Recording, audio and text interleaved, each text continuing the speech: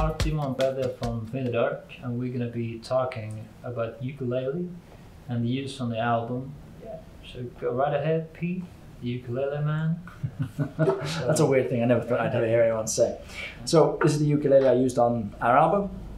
One More Yesterday.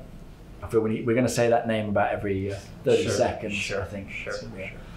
Subliminal messaging, and it's a Martin T1K. It's koa wood, which I didn't know this, but koa wood, everyone talks about koa wood and it being like the prized wood for ukuleles because it's native to Hawaii, which is ukuleles a Hawaiian instrument. Yeah. But what I didn't know about koa is that it's actually mahogany. Yeah. It's actually just a breed of mahogany or a flavor of mahogany. But interesting thing about the ukulele on our album, One More Yesterday, is the arranging. Yeah. We talked about this when we started to record the album, or actually we started a whole band. Yeah, we had a session of trying instrument. We were at the studio. There's like 1,000 guitars here, so we're like, I'm gonna pick this guitar. Pete, can you try that guitar? It's like always kind of like, yeah, that's 2 guitars. Yeah, that's 2 guitars. Yeah, very true. Yeah, then it's like, can you try the uke?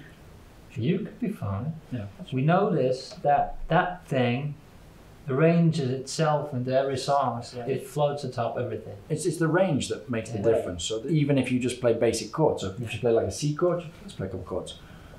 And I play a C chord as well. And if we do it together, it's the equivalent of if I'm playing in this area of the guitar. Yeah. So you can get a very nice arrangement and great separation without having to think too carefully about the exact notes. And there's a great freedom that comes with that. That pretty much automatically happens. It's quite nice. Yeah. It's like we take the ukulele into the band. It's like arranging, done. Yeah. That was the beauty of it. It's like it's almost the same thing with the cajon. It's very true that with the full acoustic set, you have to be very careful. If the drummer is just hammering hell out of the drum kit, there's no space for anything else. Sure. So with the cajon, it opens up that whole space. The bass comes through nicely, the guitar sits on top of that, and then using the ukulele on top of that, we get a full sound spectrum. Yeah. It's a really beautiful sound. I think that's overlooked on many things. Like when you think about the sonic space of pop music, it's quite dominant in the guitar range, and then maybe anything that deviates from that's like female vocal line or bass line, and then snares and bass drums are all in the 100 to 400 hertz area. That's just very nerdy, but it's like when you take a ukulele, it's like 600, 2000 hertz already. It's like overtones added to it. It's like immediately it's a breath of fresh air. It's beautiful. For anyone that doesn't speak nerd, that means the guitar is low sounding and the ukulele is high sounding. And you put the two together and it sounds beautiful. That's the separation. We can just take like a few bars for the weekend and just really think about what we did with the uke for the album. So I think this is the most valuable thing uke gives us. So the song's in D, so it's a very guitar-y chord already. It's like it's quite a heavy chord, and then it builds up to. So what can you add on top of that? It's like you can't really do anything like that's gonna drown right out. It's like you can't hear that, so you can't hear it behind this. And it's just more of the same as well. I think that's the other thing. We've really tried with the instrumentation, the orchestration, and the arrangement. There's 3 beautiful buzzwords for them. Everything has its place. So if you listen to the album on a good set of speakers, you can hear the bass line and what Pete is doing on the bass. You can hear the cajon. There is a space for everything.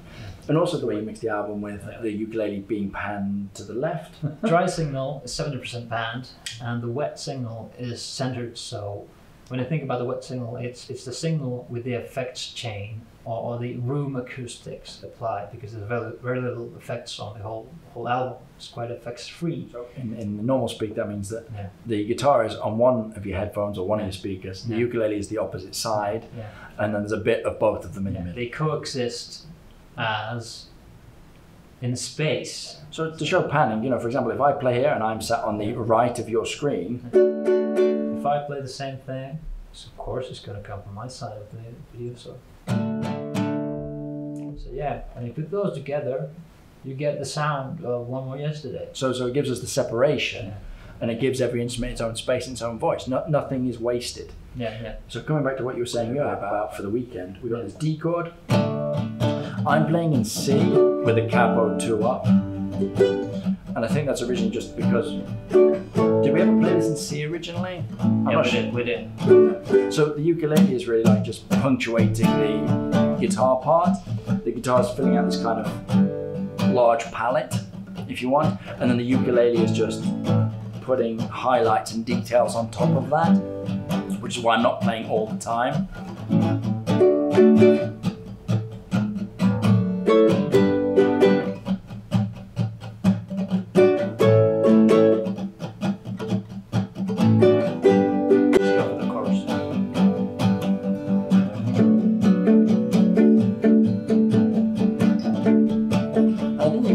Not be scared to play simple things like the chorus for this, which actually the ukulele part was suggested by Timo.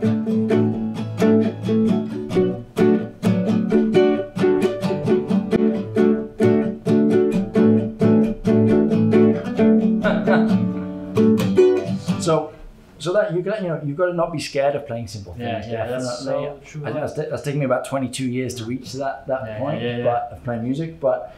Just to play open strings, you know? It's just open strings, but it's the right note, it's the right sound. My face in the studio when I'm playing simple things and I'm like thinking like, the song's gotta be a good song. I'm playing the simple thing, I'm being like, do I dare to play simple things? Like, you gotta trust it, that usually less is more. Yeah. If it's stylish and it's beautiful, it's gonna sound good. You've got to always be listening, and I think that's one of the beautiful things about the longer you play together, and the more you play the songs, you can hear different things coming out from the songs, and that affects your arrangement and the way you play it. I think we have a good situation in that sense, because when you listen to the tracks from One More Yesterday, it's so dynamic, it's so beautiful, it's so bouncy, everything is reacting off each other. It's like everybody's in it for the music, which is the most beautiful thing they can be. Yeah, it's really special. I mean, I think that's one of the big things with Three in the Dark in general. We are really lucky that we've got, just a great group of people, a really nice group of people. And I think anyone that's been in a band and anyone that's been in 2 or 3 bands will tell you bands are strange places. Finding the right dynamic with people, it's a very hard thing to do. And I think when it's right. So I think a bit of practical advice there for anyone. If you're in a band and it's not working, try a different band. Sure. If you've been in 5 bands and it's not working, maybe start to think about look in the mirror a little bit. Sure. But it's super important. I think, should we start to wrap that up? Sure. Yeah. Sure. So we are Pete and Timo from Three in the Dark. Yes, our album One More Yesterday is out and available on every platform. Everywhere. Just Google. Three in the Dark. Google us. One More Yesterday. And I think one more thing as well. Leave in the comments below anything you want to see or talk about the album. Yeah. You couldn't ask the Rolling Stones. Why they wrote something the way they did. Whereas with us you can. So leave anything in the comments below.